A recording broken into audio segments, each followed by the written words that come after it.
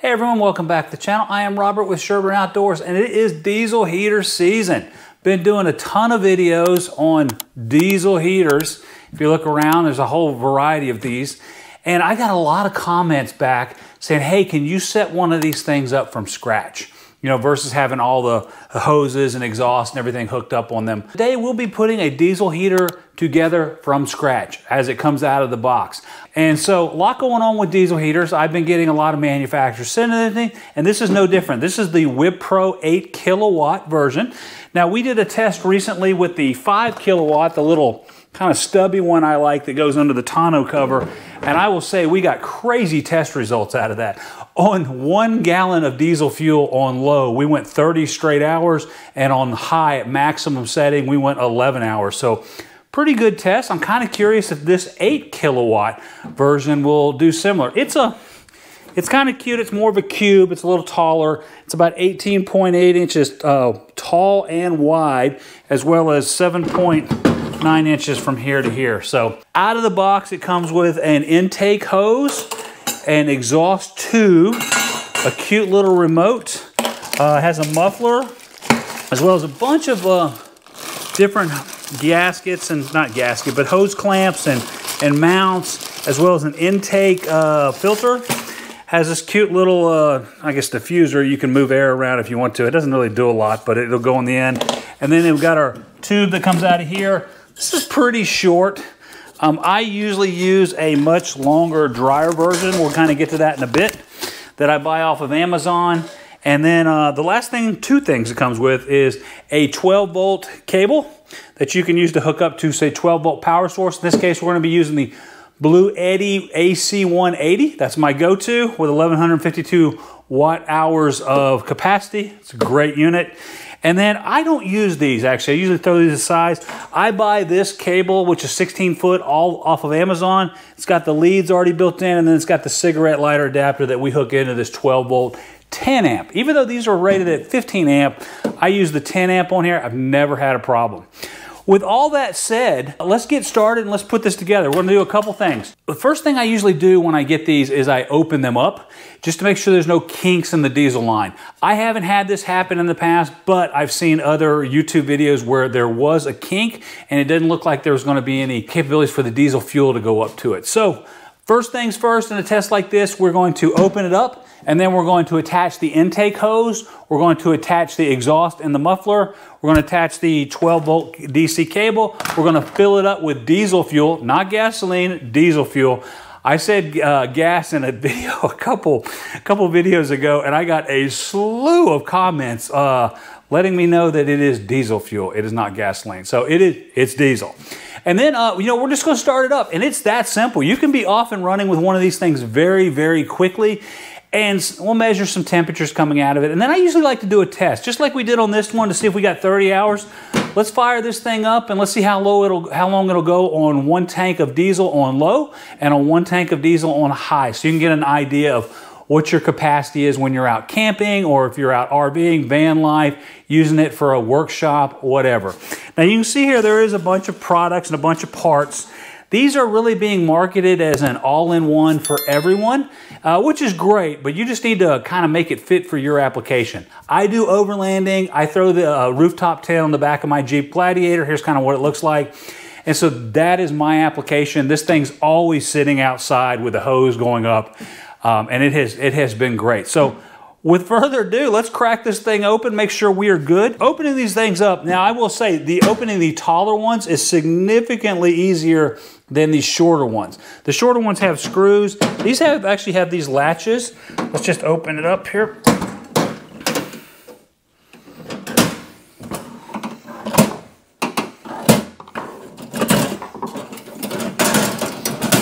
So these have these latches, and you do pull the fuel top off, and then you just lift this right up. All right, looking at these units, they're pretty simple. On the front, we have the digital display. We have where the heat actually comes out that we'll be using. This is the heat exchanger sitting inside of here. This is the 1.3 gallon tank of fuel, and this is the fuel pump here. Sometimes these are loud, sometimes they're not. I usually check the screws here to make sure everything's nice and tightened. And back here is the posts that we'll be using for the 12 volt DC, and they are red and black. And then here's really the fuel line coming up that we'll hook in, and then it goes into the fuel filter. This looks to be set up pretty well. If we look at the bottom really quick, just flip it over, we've got our intake here. This is the fuel line. Oh, see, we got sort of a kink here. Let's just kind of straighten that out just a little bit. Maybe pull some of this down. We'll be good. And then we've got our exhaust here. So this comes out. So let's put the lid back on and let's get back to our test. Okay, now that our, we've checked the lines and everything, we're going to put the intake hose in. So this comes with a whole load of everything you'll need to mount this to wood and everything else. I got to be honest with you, the only thing we're going to really use is a couple of these hose clamps, and we're going to use one zip tie to put it on the fan in the back, and that's really it. Let's go ahead and put the intake hose on, as well as the intake filter. So we're going to take our hose clamp and our intake tube, and we're just going to put this on here nice and simple. Now, this is wedged underneath of here. It does have a screen right here where you can come in with a screwdriver. All right, so let's take our screwdriver and let's go in through this little screen here, and we will tighten this guy up. Okay, now that your hose is up, we're just gonna, it's got a little hole for it to filter back to the back side. We'll just bring it up. And then from here, we will put on the air intake filter, and we'll put another hose clamp on it. So let's go ahead and put the hose clamp on first. Put our filter on. And you kind of screw it in, get it all the way down, get it on nice and tight, and then we will tighten down our filter hose clamp. All right, that's nice and tight. And so we got this fan here. This really just acts as almost like a cooling fan. And I usually just will put a zip tie through those holes there, this one right here, and just kind of fish this in, and then we'll tie it up with a zip tie. So now our intake is on all the way. And so the next step is to take this, turn it on its side, and we'll put our exhaust on. And just like before, this is our exhaust hose. Kind of open it up a little bit. And we're going to need to bend one side. I usually take this side right here that's a little shorter, and this is going to be the side I put on the unit. We'll get a hose clamp, put it on here, and just like before, we'll put this on.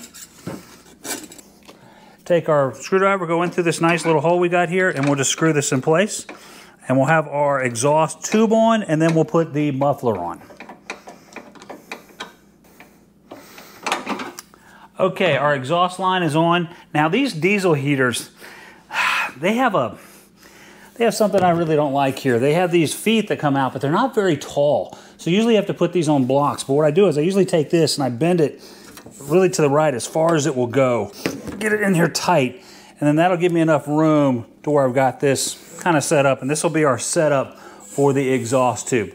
So next thing we're going to do is we're going to put the muffler on.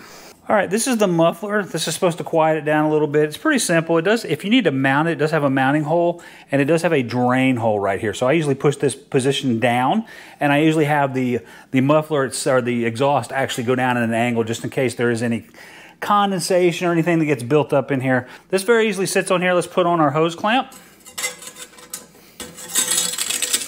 Let's mount this guy in. So this is kind of what it will look like, just like that. Let's go ahead and mount it on. All right, our hose clamp is now on our muffler, which is attached to our exhaust, which is attached to the inlet here. And so I'm going to put this thing back up on the top. And you can see here, it doesn't really fit as flush as it would because I got this exhaust coming out, which gets super hot. So the next thing we're going to do is put this up on blocks. So I've got this sitting up on 2 blocks here just so that we can get it elevated and get this off of here. And you can see where I've actually done this in the past and got some burn marks from these diesel heaters. But this is off at an angle now, and then we've got our drain hole downward. So the next thing we're going to do is we're going to hook up to these 2 posts here. We got black for negative and red for positive. We'll take these off, and then we will put our 12 volt DC adapter on. Now, I do like these WIPPROs. and that they do come with these posts. I used some other brands in the past, and they just come with a wire and they expect you to solder it together or crimp it. This one's nice. They're nice and set up. Just easily put them on, and you can easily take them off too if you need to disassemble. So we got our red and our black lines on. Let's turn this around. Let's get it set up for how we're going to do, and then we'll hook up the power to it and just make sure that we've got the digital display on before we fill this thing up with diesel fuel. We've got this set up now. We're on our blocks. We've got our exhaust down at an angle. We've got our muffler down here. We've got our drip line so that if there's any condensation in the muffler, it will come out and we won't have any backup or clogs. Everything is attached. We've got our intake ready to go here. We've got our 24-volt DC cable attached, and we've got our Blue Eddy. It is turned on. Let's go ahead and turn on DC. And so we will plug in our cigarette type adapter, and when we do that, we should, and we do, get some power on here. Now, I really like the display on these WIPPROs versus some others because you do get some animation in here to let you know when things occur. Now, we don't have any diesel fuel in here, so let's fill this up really quickly with a gallon.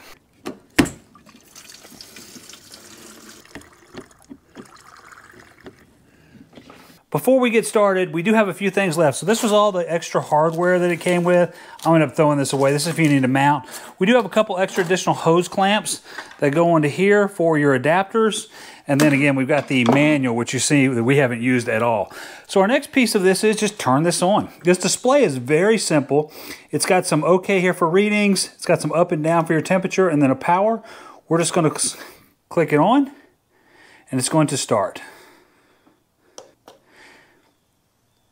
So now we have on, we're starting to get some displays. I love this animation.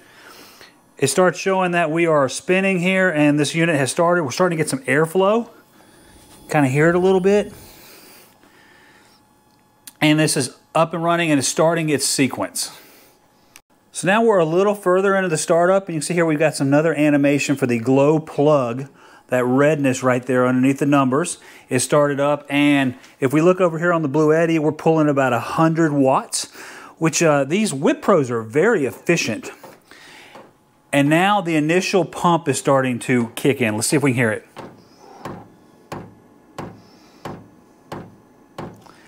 Now, regardless of which unit you're using, they're all going to have this clicking on when it's priming the pump. Now we can also see we got some new animation here where we got the fuel pump has now been displayed up here along with the glow plug, and we can see we got these two blinking, which means we got air going out and air coming in. All right, so now we're a couple minutes into this. You can kind of hear it really starting up.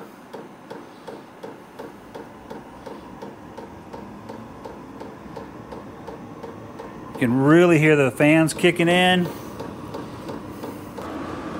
All right, this unit is fired up now. You can see here some smoke coming off of this metal tubing as it's burning off. Hadn't had any smoke actually come out of the unit. I can feel some exhaust coming out, but you can hear it. And then you can also see some things just burning off. Now, they do recommend that you give these things a couple hours to burn off. Everything that I've done right now is showing it right out of the box. It hasn't ran before. This is just the startup steps. All right, so we got some more indicators here showing we are at stage 4. It's got these nice little bars. Once we get a little bit further into this, the fans are blowing, getting lots of kind of smoke coming off of the exhaust as well as the metal tubing or the stainless steel tubing as it's just burning off. It'll start changing colors in a little bit. I do have a carbon monoxide monitor in here to make sure we're not going to die. I did open the garage door and I got a fan in here kind of blowing this stuff out. You can see we're starting to get a little smoke coming out of the end here. I just turned the temperature down a little bit. This will happen right on the beginnings. Again, we've got some fans in here getting everything out. But as soon as it came, it's gone. And now we're on our low setting. Okay, we've taken this diesel heater, put it together, set it up, and now it's running. And it's running efficiently. So we are fully charged all the way up to the top ones. I took this down and put it on the low settings. You can see here we've got the fuel pump is lit up, but our glow plug is no longer lit up. And I did have a little smoke right out of the gate when I turned it down a little bit, but at this point it's just doing its thing. Now, one thing I want everybody to understand is This was super simple to put it together. We just unboxed it, we hooked up the intake hose, we put the exhaust and muffler on, we wired this up, we put some fuel in it, and we turned it on.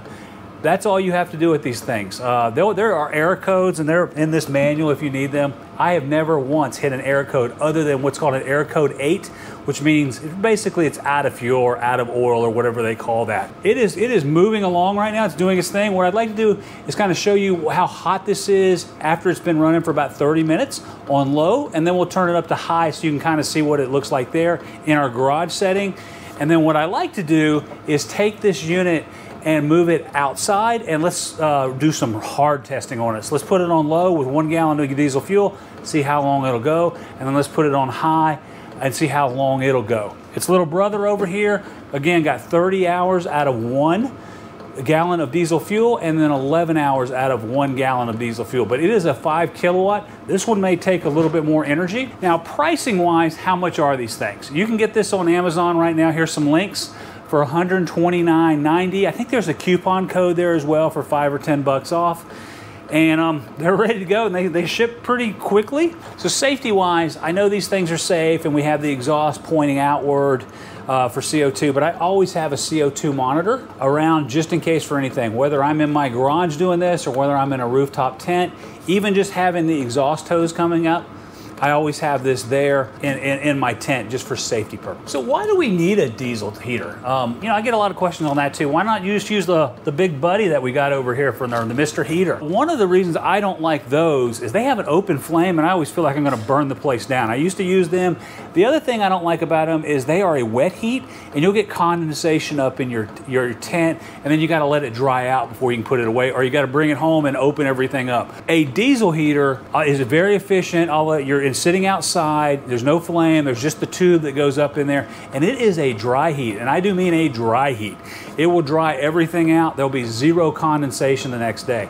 All right, let's take some measurements and see what's coming out of this thing now. All right, we've had this thing on for about 10 minutes. If we just take a look here and hit zap this thing, we are about 289 degrees right here at the center of our heat exchanger. Now this is super hot.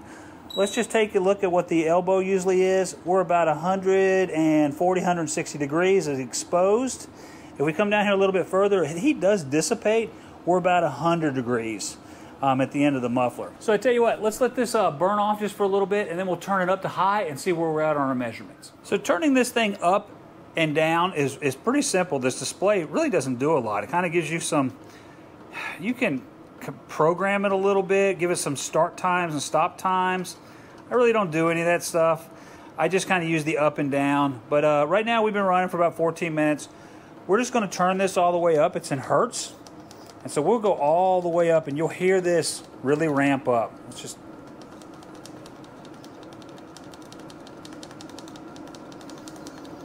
All right, we're at 5.4 hertz, and you can hear it kicking in.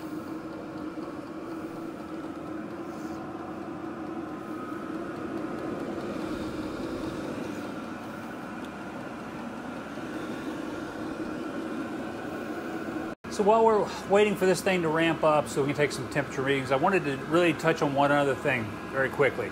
So this does have this power button up there for turning it on and off, and obviously some people like to pull just the plug out, and I've done this in the past as well. When you turn this off, it doesn't completely turn off. You'll hear the fans will still keep going and stuff. There are some things going on inside the unit that it needs to perform for a proper shutdown. It has to burn off some things inside of there, burn off some fuel, some carbon, and it needs to complete its cycle. So don't just pull this out when you're done with it. Hit the power button, make sure it goes to off, and then give it just a bit of time, and it will just shut itself off, and you'll stop hearing anything. All right, we're at a full 20 minutes that's been running, so we're mid on high for about 5 minutes, and if we just take some readings in here, it's a lot hotter now. We're about 340 degrees internally on our, no, actually, I'm sorry, we're about 360 degrees right inside our heat exchanger. We look at the elbow, we're about 300 degrees here as well, 315, somewhere in there. We go midway, kind of goes down a little bit, around 150. And if we come down here to the exhaust, roughly in that 150 range as well. So it's gotten a lot hotter. So you can see how easy one of these are to put together. Anyone can do it. You don't have to be a rocket scientist. These used to come in these kits and you'd put them together and do all this stuff and there'd be all these issues. You did need a little bit more technical skills, but not anymore. These are very simple units. So what I'm going to do now is a test I do on all of these, and I will say these WIPPRO seem to be much more efficient in how they operate than the other ones are. Both ticking noise, these things are super quiet. I will have to say some of these other ones, and I don't want to get into the manufacturers so they've sent them to me, but not WIPPRO. You know, they have these large ticking noises. You have to look at replacing the fuel pump because there is a lot of metal to metal on there where you do get the ticking. These are quiet, and we'll look at this as we're doing the test on low and on high. We'll get really close for the ticking noise. So without further ado, let's take this outside, put more diesel fuel back into it, get it all the way to the top, and let's do two tests. Our first test will be on low for how long it will go. Its little brother went 30 hours. I'm kind of curious how long this will go because that's a 5 kilowatt. This is an 8 kilowatt. And then our second test will be on high. How long will it go? Again, the little brother went 11 hours. Kind of curious. Now again, emphasize this earlier on turning these off. All you gotta do is hit this power button. Just hold it down and it goes to off. Now it didn't just turn off, but it's starting to cycle down and it's gonna go through its shutdown process.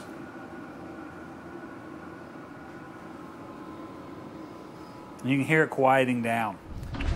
All right, we are 23 hours and 33 minutes into our test on low with 1 gallon of diesel fuel. Let's take a look at a couple things. We are pulling between 5 and 10 watts on our Blue Eddy AC 180. And if we look here, what are we pulling? Basically, we are about 275 degrees coming out.